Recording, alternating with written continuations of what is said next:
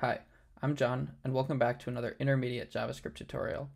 In this episode, we'll be talking about the stack, the heap, and cover some important things to keep in mind when you're working with JavaScript functions synchronously. Let's get to it.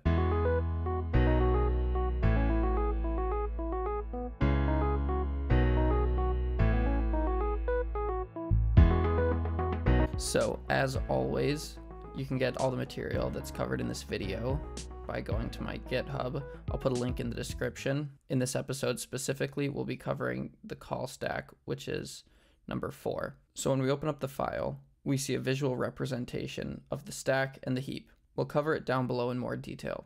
But essentially, the heap is where variables are stored, whereas the stack handles the order in which things happen. On top, you see this str variable set to hello, which is a string. Then you have an object, which is referencing an object, and that object contains a key, int, which is set to a number. Below that, since functions are objects, you see func is referencing this function, which takes value, and it's going to take object.int and set it to whatever value is passed. Over on the call stack, you see this main function, and on top of it, func7. So let's dive in now and learn a little bit more about the heap and the stack and make sense of it all. Essentially, the heap is a free store or heap of memory. Variables are allocated on the heap, both literals and references, and the heap is managed by the JS engine. That just kind of brings up an important point, which is the fact that everything that I'm going to go over today is conceptually how things work, but when it comes to optimizations, under the hood, different browsers are going to treat things differently. That said, the order in which things are done should be the same across all browsers. In the end, the heap is basically responsible for housing the data. And that takes us to the stack. The stack is a first in, last out, or philo data structure, which is composed of frames of commands. Those commands are accessing data on the heap, and it all starts by running the main function, which contains the global scope. Hi guys, so I was just quickly editing the video, and I realized I didn't properly clarify that the main function isn't something that you'll ever see. It's handled by the browser, and it essentially includes all of the JavaScript code that's included, and that's what the main function is. So, like I said, it's nothing you'll ever see. You can think of main as just the JavaScript code that starts running in the global scope, and past that, you don't really have to worry about it. All right, back to other. Now, if we scroll back up to this picture, you see this main function is the first frame. On top of it, you have another frame, which is func. Too many frames is going to result in a stack overflow, and we'll look at an example of that later. Once you get some descriptions of the stack and the heap, I think the only way to fully understand them is just by looking at examples and playing around with it a bit. So let's do that. We will start by looking at these functions 1, 2, and 3. The core functionality of function 1 is to log 1 and then call 2 and then log 1 again. If we want extra info, we can pass that as just a true value, and it'll print off some other things, letting us know when the function is added to the stack or popped off the stack. And that same pattern follows for 2 and 3. 2 is going to log 2, run 3, then log 2 again. 3 just console logs off that 3. So what are we going to see?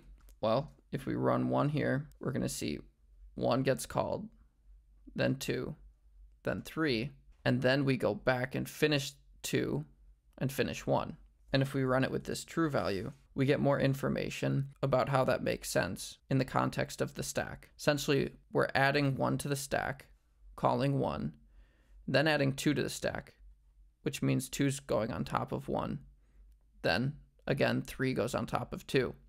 At that point, if we look up at our picture here, we would essentially have main on the bottom, then 1, and then 2, and then 3. And the stack is always working from a top down, which is why that term first in, last out is used, because main is the very first frame on the stack, but it's going to be the last to be popped off of the stack. Now, I wrote another example of this called show recursively, which does something similar, but it allows you to demonstrate that over more calls. Now, what we're doing here is we're saying if x is greater than 0, then call show recursively, but passing it 1 less than x. Otherwise, log that we have reached 0 and return back. If you haven't returned 0, then you're not going to obviously hit this return statement, which means you're going to say current x start of the function, current x end of the function. So if we run show recursively 5, we're taking 5, we're logging that out, and then we're passing 4. And when that function starts, it's logging 4, then you go to the 3, and then the 2, and then the 1. And in this instance, what you would see is you'd have the main at the bottom, followed by show recursively, stacked on top of itself, first passing in 5, then 4, then 3, then 2, then 1, and then 0. So even though it's the same function that's just calling itself, it's a new frame. So what you would see if you wanted to visualize this on the stack is you've got this main frame at the bottom. 1 would already have been popped off, and then we're running show recursively. So first you'd get a frame for show recursively 5, and then 4, and then 3, and then 2, 1, and 0. And each time you call it, even though it's the same function, is going to be a new frame. And that's important to keep in mind because recursive functions are probably one of the most common ways that people end up causing stack overflows.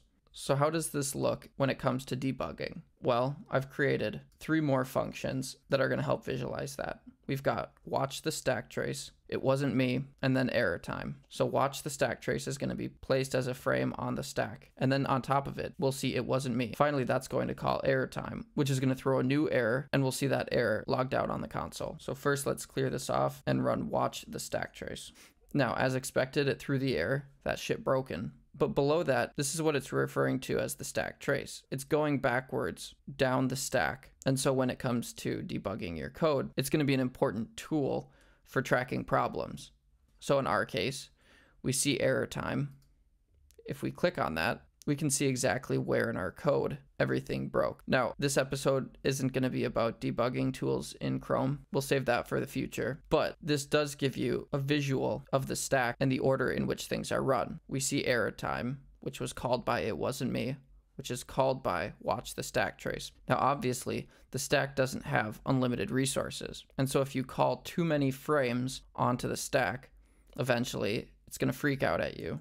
And we can simulate that by this function overflow, where we're just returning and calling overflow again. So when we call overflow, it's going to add a stack, then call overflow and add another stack on top, which goes on top, on top, on top, till eventually the stack can't take it anymore. And so if we run that, uncut, range error, maximum call stack size exceeded. And that's where we see overflow, overflow, overflow, overflow. And if we click on that, you can see that Google Chrome basically said after 120 some calls, nope, and cut it off. Now, just as a little visual, if you go to Stack Overflow, that might help their logo make a little more sense. If we zoom in here, you can see you've got the end of the stack and all of these frames are shooting off. It's too much information. I just think it's a cool visual and a good reminder of how things are all working. So understanding the stack and the heap are very important parts to knowing the order in which things are going to call, which is important when you're writing your own code. Now keep in mind, this is specifically for synchronous JavaScript, as in things that happen one after another. When it comes to events, things like set timeout, that's going to be handled by the event loop. And that's what we'll cover in the next video. So I hope you enjoyed this video. I hope you got some interesting information out of it. If you did, feel free to leave a like, subscribe, and leave a comment, which would help grow the channel. All right, see you next time.